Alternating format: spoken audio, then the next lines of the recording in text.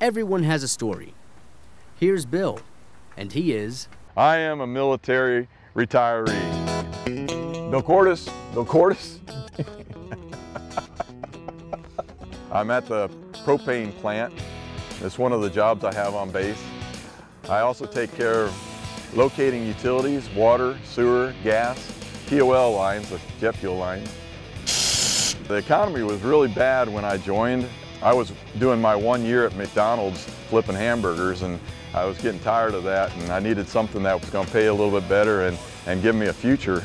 We met Bill while he was standing in line to meet former President George W. Bush, and we found out this wasn't his first presidential handshake.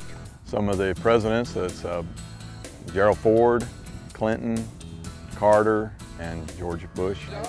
I remember it. Through his 22-year Air Force career, he learned it's not who you meet, but who you help that really matters.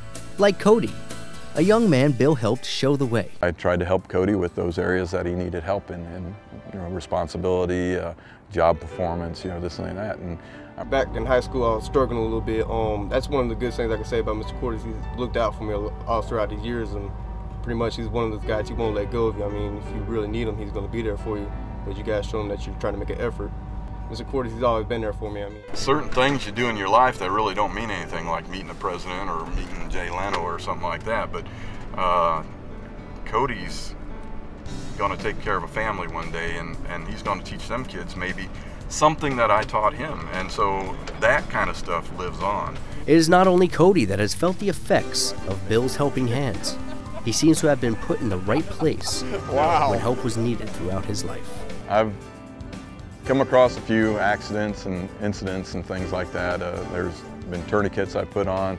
I've given CPR. There's a gun blew up in a major space one time, and gas leaks and different things, car fires and accidents and things like that. Just happened to be there near there when something happened and came across it. I'm just going on with life, and this is what happens, I feel like Forrest Gump, so it's, just the way my life is. And other people got their stories. Everyone's got their stories, so this just happens to be mine.